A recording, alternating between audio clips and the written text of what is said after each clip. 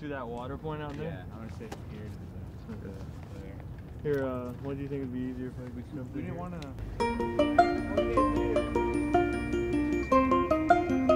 This class is called Biology of Pacific Salmon. It's a class for fishery students that students who are interested in freshwater ecology and management take. And it's focused on one of our major resources around here, of course, salmon and steelhead. There's lots of interest in conservation and managing them as a fishery.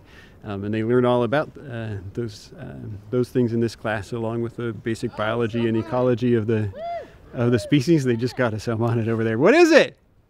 So was it a Chinook? Yeah, we got another one. Oh yeah?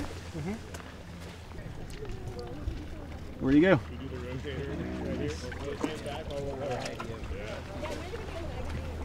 Not a great view, unfortunately. The sampling today we're actually doing it for a couple of other organizations. People from Caltrout and McKinleyville Community Services District have a habitat restoration project proposed near here that would be intended to create winter habitat for salmonids. In the wintertime, when the river flows are up, they need places to get out of the flow, like these little side channels that we're sampling right now. So they have a proposed project to build that kind of stuff, but we don't really know what kind of fish are using these kind of habitats down here right now, if there's already salmonids down here using these off channels. So that's what we're trying to find out, sampling to see what's already here before they start doing more work. We're in the perfect location for studying salmon, and it's a big deal up here. It's a big commercial fishery up here, as well as a huge recreational fishery. So it's cool to be a part of studying that. Is this supposed to have the 3 to 5 of the dorsal dorsal fins whitened? Is that correct? Yes, normally, right. But yes. I thought that the cohos had the sickle shape. The coho does have a sickle shape. So the big guy is a coho, and the two little ones are not. Yeah. What So are they're they? Chinook. Yeah. All right. That's why I came to this school for the fisheries program. It's in the perfect location, 6 rivers. We got access to all kinds of different watersheds and rivers, and the ocean is right there. So we have a lot of salmon habitat around here compared to like other schools in the state and probably in the country as well. It's a pretty rare opportunity, I feel like. We're pretty blessed to be able to come out here and enjoy a beautiful day and get wet. There's a stickleback right here. Another cotted. One stickleback, this is sculpin, I think. There's another sculpin right there. You got a count, Nick? I had 3. There's 4. So that's 7. Yeah.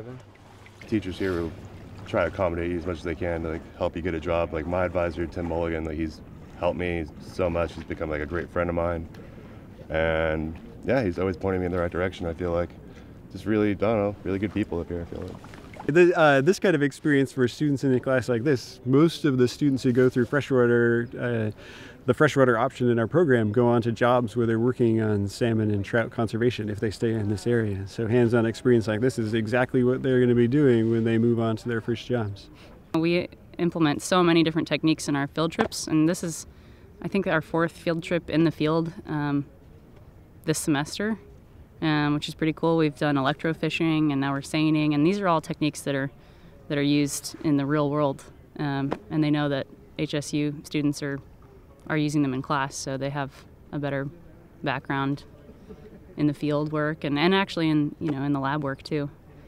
It's just a fun place to be in. It's a good environment to do this kind of stuff in.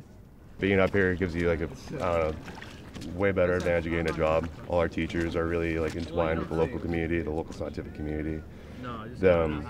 I personally do work with a professor of mine doing marine protected area surveys around the area, and he works with a bunch of state officials, and just being out there, it's fun work. You get paid, and you're meeting people. You're meeting people in the industry, and you're making connections. So can't really ask more than that.